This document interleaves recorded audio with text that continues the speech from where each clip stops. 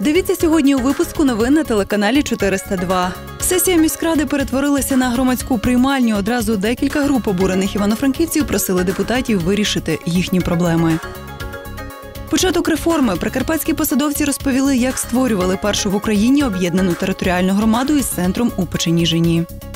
Смертельне селфі. На Прикарпатті 20-річний чоловік втопився у водоспаді Пробій, який знаходиться в курортному містечку Яремче.